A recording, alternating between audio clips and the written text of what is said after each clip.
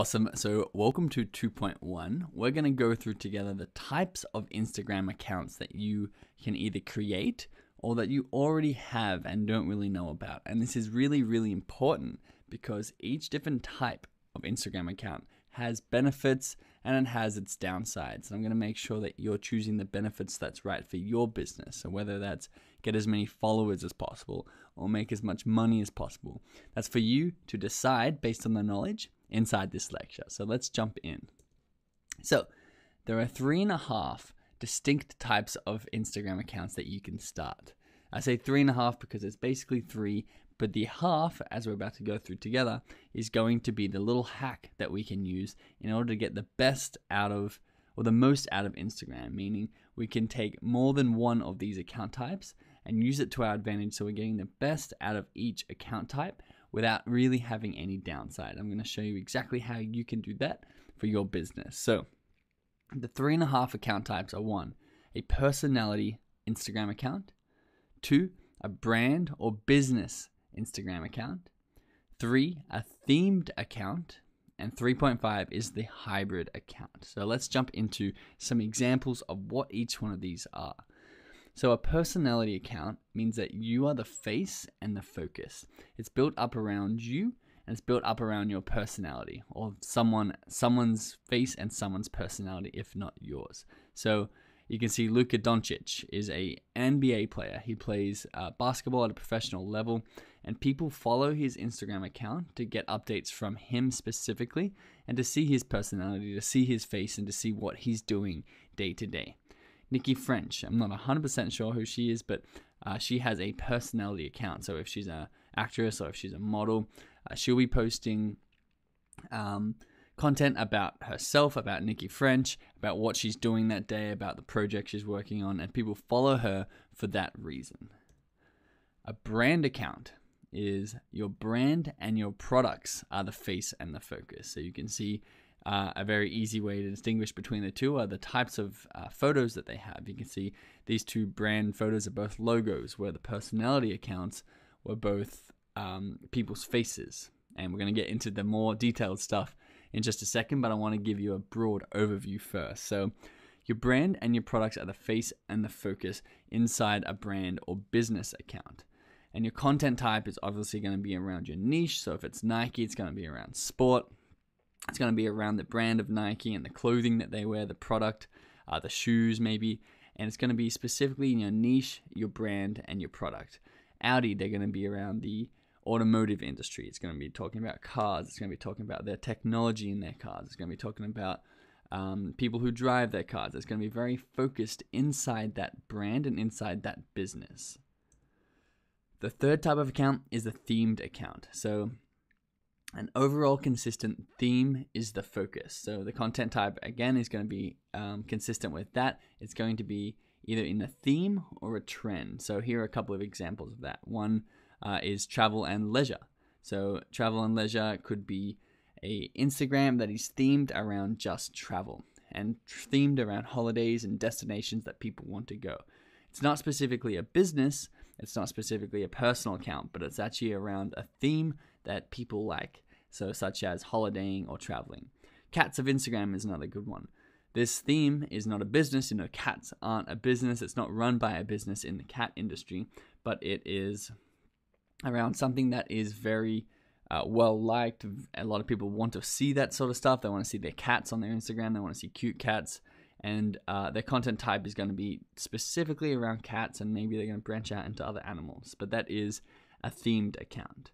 Now, a hybrid account, which is very important, is a blend of any of the previous 3 accounts, which means you can see you have Lewis Howes here, who is a great example of this, and we're going to show you exactly why, and we're going to show you sort of the content that they post and what makes them a hybrid account. But Lewis Howes posts a lot of viral content, a lot of quotes. He posts a lot about him. He posts a lot about his products, and he's blended the 3 of these accounts together in order to create an account that takes the best out of all of these worlds. And we're going to have a look at what are the best out of each of these worlds in just a second. You can see my Luxury Freedom Formula brand is a business account at heart, but I'm posting viral content. I'm posting personal content in order to have people trust me and like me and come through and be more likely to find my account and buy my products, because I'm using the hybrid strategy where I'm mixing a mixture of the 3 account types. So in order for you to really know what's at the core of your account, because we're going to make sure that you're building a hybrid account, and if you don't want to build a hybrid account, then then you need to choose what sort of account you are. But I'm going to show you why you want to build a hybrid account and why it'd be silly to build anything but that. And you still need a core of your account. So Lewis Howes at a core is a personality account. My account at a core is a business account. You can have Cats of Instagram and you can start to build a business around that, but at its core, it would be a themed account. So in order to choose what is at the core of your Instagram account, you really need to know what is the value of an Instagram account. What makes your Instagram account valuable? So what actually determines the value of your Instagram account is literally correlated to the amount of money that you can make from that account. So we're going to jump into this in a whole new module, but we have to introduce that here, because if this is the foundation of your account, you need to know what the end purpose, the reason why you have an Instagram account, the value that you are wanting to create with that. You need to make sure you're clear on that, so you can put that into every step of the way. Every building block we put into your Instagram account has that in mind. So whether you sell products, maybe you're creating your own brand and you're selling your own clothing, or you're selling your own services, but you've created a product and you're selling that. That's a way that you can make money from the account. Whether you're selling advertising space, if you're building up an account, like a themed account, like the Cats of Instagram, someone can come in and say, hey, I'll give you $5,000 to post about my account. And therefore you're selling that advertising space on your account to the audience that you built up. And that's another way that you can monetize your account. Or you could be doing affiliating. So instead of someone saying, hey, I'll give you $5,000 to post this about my account, they might say, if you promote my car brand, say I'm Audi, and you sell a car, I'll give you 50% of our profits. So you may be making $2,000 to $3,000 per car that you sell to your list. And that's called affiliating. So selling someone else's products or services for a commission. So what actually determines how much money you can make from an Instagram account? Doesn't matter which one of these ways that you're actually making the money. There's 3 factors that determine exactly how much money your Instagram is worth. What is the value of your Instagram account? And that is followers. How many followers do you have following your Instagram? The reach. How many of those followers actually see your content? It's very important. You can have 100 million followers, but if only 500 people see your content at any point in time, you're not actually worth that much money. You're not actually that valuable. And affinity. So how strong is the relationship with your followers? Meaning how many of these followers are going to take action and follow your advice when you try to sell them something or when you promote something to them. It's called the affinity, which is very, very important. So a quick example of this is there's 3 accounts, 3 Instagram accounts down the side on the left. So you've got Instagram account A, B, and C.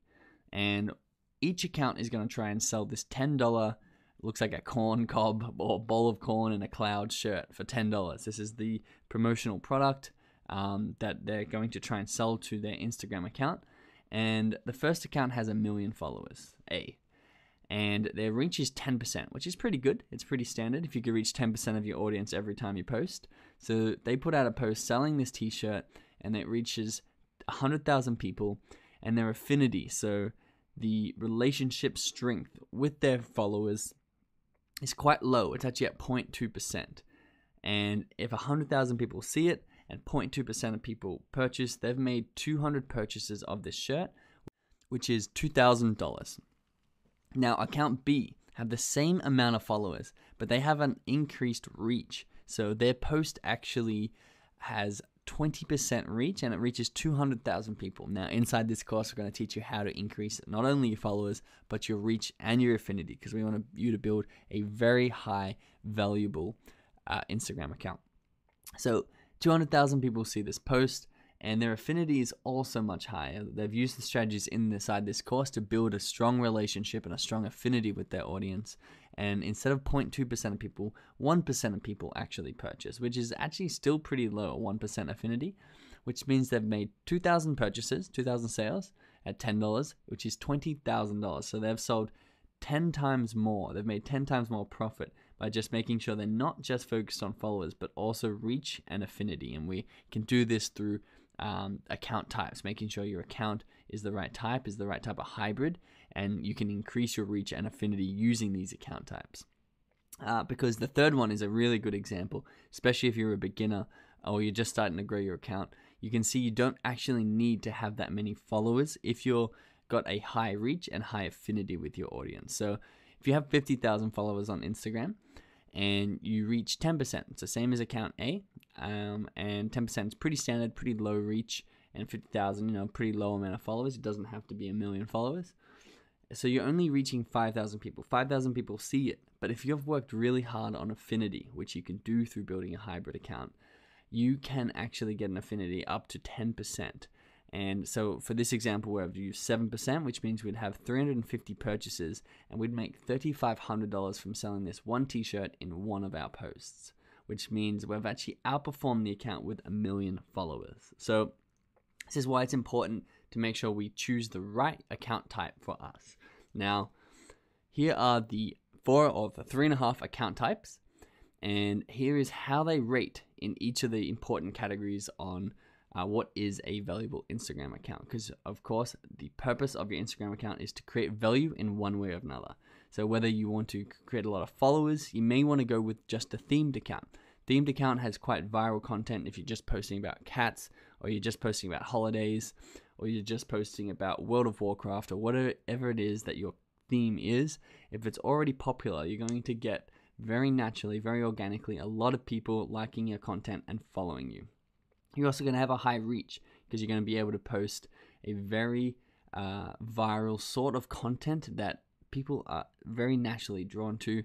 The problem is your affinity is going to be low. So we're looking at 3, the themed account column, because you don't really have a strong relationship with a themed account that you follow. If you follow holiday destinations, you're not really you don't get the behind the scenes on who that person is. You have no idea who you're talking to, who you're following. You're just following it for the content. However, if you were to be following a brand, you'd have a very strong affinity. The only reason you follow a branded account, if you follow Nike, is because you've chosen to actually like Nike. And your affinity is going to be much higher, relationship with them. If Nike post a promotional post trying to sell one of their products, you're much more likely to buy than if the themed account tried to sell you a holiday. And the downside to the brand account, however, is lower followers. You're going to have a lot less people being like, oh yes, I love this business, compared to, oh yes, I love cats, follow. So you're going to have lower followers and lower reach because the content that you post around your brand is going to not be as viral as the themed. The personal account type, it's going to be somewhere in the middle. You're going to have a high affinity because it's going to be people following you for you. You're the face and the brand. You're the face of your account. Your reach is going to be pretty high, but it's not going to be as viral as the themed account, but it's going to be more viral than the actual brand account where you're posting about products and services and around your niche. And of course, your followers is going to be a little bit higher than brand because people like to see people's faces. They like to follow people more than their businesses, but it's not going to be anywhere near as high as if you're following a bunch of cats having fun.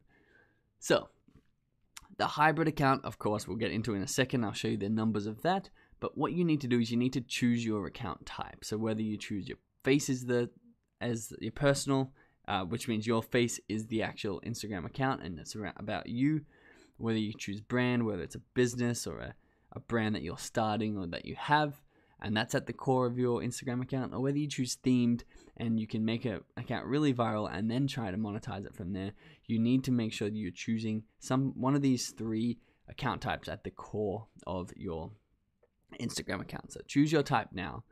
And with that in mind, we then have to look at hybrid accounts. So I want to make sure that even though you've chosen, say you've chosen the brand account, you want to make sure that you are taking into account that you can make that a hybrid account and not only increase your followers and reach, but you can maintain that high affinity with your actual followers. So hybrid is taking the best of all the accounts and merging them into one for you. So your account should be a hybrid account, and we're going to talk to you about exactly what that means and the type of content that you can put on your account with the mindset of it being a hybrid account, because he was a great example. And if you don't follow him already, go follow Tony Robbins. He has one of the best hybrid accounts that I've seen. He's a business account. He's a business, but his face is the face of his Instagram account. So he's also got the elements of a personal account in here, where his face is on the stories, his personality is on the stories, all the content's about him, but he also posts quotes. He posts viral quotes that are shareable, he posts inspirational stories that are very shareable and themed, and he sells directly to his consumers. He sells products using these posts, and he's the perfect example of a hybrid account with millions of followers that is really, really effective in making the best of all three factors that make your account valuable. So he has an insanely valuable account because of it. Now, one last thing I want to talk to you about. If you couldn't quite decide on your account, that's okay. I want to show you this one little hack.